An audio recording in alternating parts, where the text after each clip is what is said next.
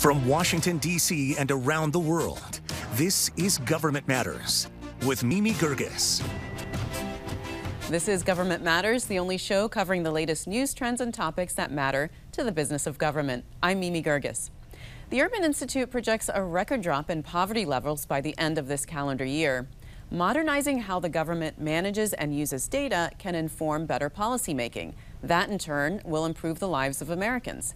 I spoke with former Speaker of the House, Paul Ryan, earlier. He introduced the Evidence-Based Policymaking Act in 2018. Here's a look at that conversation. Paul Ryan, former Speaker of the House of Representatives and former Chairman of the House Ways and Means Committee. He's the president of the American Idea Foundation, a nonprofit dedicated to ending poverty in the U.S. Speaker Ryan, welcome to the program. Mimi, thanks for having me. Good to be with you. You have a specific passion for fighting poverty. Where did that interest come from for you? You know, it started when I was younger, frankly. I grew up Catholic, working Catholic charities as a youth. Then my mentor, frankly, was a guy named Jack Kemp. I worked for Jack on his staff as an economic policy researcher. I've always been enamored in the field of economics. And my mentor, Jack Kemp, and a guy named Bob Woodson, taught me when I was a young researcher how public policy can make a huge difference in moving the needle on poverty. So I've always had just a big desire to focus on this, spent a lot of my time in Congress on these issues.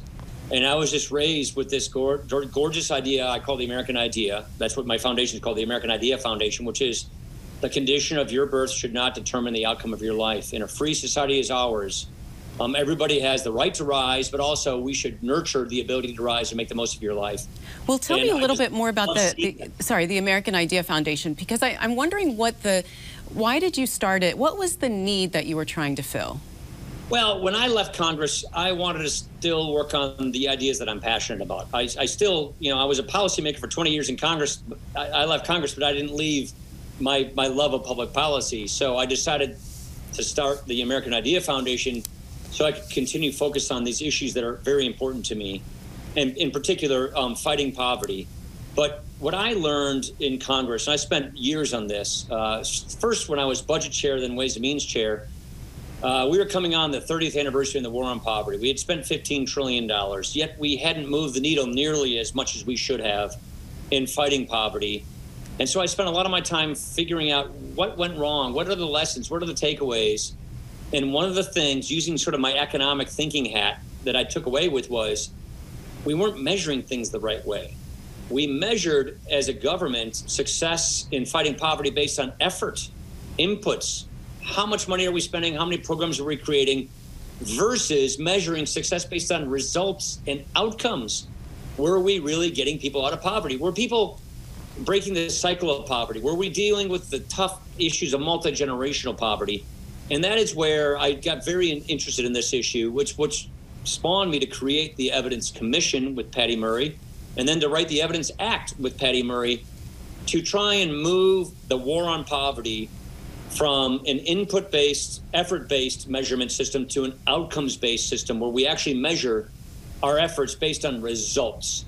And it also means that government, in everything it should do, should really measure itself based on results. You just talked about in the opening about all the data that has been collected during the pandemic. And so I think this is a good era, a good time for data, because people are beginning to realize in society data can make a huge difference. And data with respect to government, but especially in fighting poverty, can really tell us whether we're going in the right direction or the wrong direction, whether what we're doing works or doesn't work. And I think it can depolarize the politics of all of this. And that is why my foundation is basically a nonprofit organization, nonpartisan, focused on poverty fighting solutions. So we serve as an evangelizer and a connector. We go work with frontline poverty fighting organizations that are doing well. We work with data and data collection to measure and scale and then replicate these things. And then we work with policymakers to educate them about what is happening in their communities so that they can also evangelize about the benefits of these approaches and these solutions. Well, so Mr. Speaker, let's talk specifics, because you do say that you use data in the foundation measuring results. Are there any success stories that you can share with us on data and reduction of poverty? I'm gonna have to look at some numbers here. I used to have this stuff committed to memory in my old days. So MCV is a good example. So I was in South Carolina with Senator Tim Scott and Congressman Joe Wilson and Ralph Northam in June, for example. And we went into rural South Carolina and looked at something called the Nurse Family Partnership Program, which is authorized by a federal program called MCV. MCV is the Maternal, Infant, and Early Childhood Visitation Program. It is one of the very few evidence-based federal programs. What is MCV? Basically, you pair a nurse with a low-income expectant mother, and you help that mother through her prenatal stage up until the infant is 2 years old. You use very rigorous data reporting on these programs, and this program started by George Bush. It was continued by Barack Obama and recently reauthorized by Donald Trump. So 3 very different presidential administrations, all because of good data proving results were working. It was non-controversial, non-partisan. I was involved in each of these issues. The results are really clear. A study from 2019 shows that money invested yields a 6-to-1 benefit to cost ratio. It provides $17,000 in savings per family in the form of reduced public assistance, and it improves health outcomes of the mother, of the child. Participants have a higher likelihood of graduating high school and lower incidence of domestic violence. In other words, rigorous data is showing that this particular program of intervening and helping young, expectant, unknowledgeable mothers at the prenatal stage till 2 years old really makes a difference. And doing these programs with rigorous data makes sure that the programs are done well, done effectively. So this is one example of something that I think has worked really well because of data collection, because of evidence. And this is the kind of thing that we're promoting with the American Idea Foundation and making sure that the Evidence Act actually gets well executed, which is a law that we wrote that I work on now.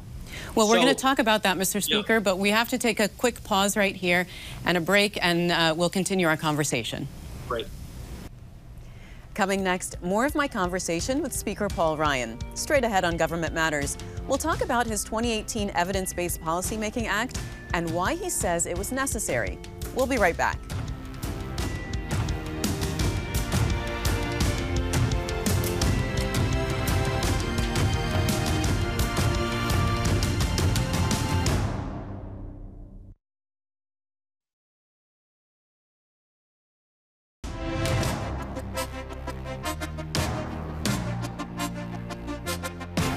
Mr. Speaker, before the break, you were talking about the 2018 Evidence-Based Policy Act. Let's delve a little bit more into that. What is the Evidence Act? Why was it needed? It was basically needed because Congress was not evaluating whether what we were doing worked or not. So there really wasn't any process in place to measure the effectiveness and the outcome of our poverty-fighting efforts. The Evidence Act does that. It was based upon the commission that said, here's how you do this. Here's how you collect data. Here's how you secure data so that we have privacy protections and cyber protections. And then here's how you disseminate data so that we can use data and measure whether or not something works or not. And policymakers can be better informed so that we can tie outcomes to funding so that we can go with what works versus what doesn't work. That is basically the thrust of the Evidence Act. So what do you think agencies need to do to work together to implement the Evidence Act to make it more effective? Yeah, so there's 4 phases of development of rolling out this act. The Office of Management and Budget is in charge of doing this. So the Biden administration has got a ways to go to continue to execute this. But at the end of the day, this means government agencies are collecting and disseminating data. They're looking at the data themselves to see if what they do works or doesn't work, how it can be improved. But also that data is being disseminated publicly so researchers can measure what works and what doesn't. So you can have some real transparency and accountability, all the while securing people's privacy rights and securing government data from cyber invasions. So I think it's the way of turning the 21st century data collection to something where we can focus on what works versus what doesn't, and then policymakers can be better informed. You can take the partisanship out of these things, the ideology out of these things, and focus on what works and follow the evidence and replicate the successes. That's basically the thrust of the Evidence Act. And OMB, that's the key agency, has basically 4 phases of execution that they have to execute to implement this law fully. So are there any best practices for using data for decision making that you've learned through your work at the American Idea Foundation that federal agencies can adopt? Yeah, I'm a huge believer in what we call RCTs, randomized controlled trials. I teach at Notre Dame, and I work with Notre Dame's Laboratory for Economic Opportunity. We run randomized controlled trials, about 75 a year, on poverty programs, so you can really measure what works. So using RCTs and using evidence and then showing policymakers what works and what doesn't work, I think is going to really move us so we can be more effective as a federal government, more effective as charities, more effective as nonprofits. And then the other thing I'd say is removing the silos so that data can cross over. So you can cross-connect data so you can learn from these things. That's one of the problems that the federal government has, is that we collect data in silos, break down those silos, allow data sharing across different data sets, and you can really get some rich, robust research to find out what works and what doesn't. And when it comes to fighting poverty, what do you think federal agencies can be doing better to be sharing data, to be using data?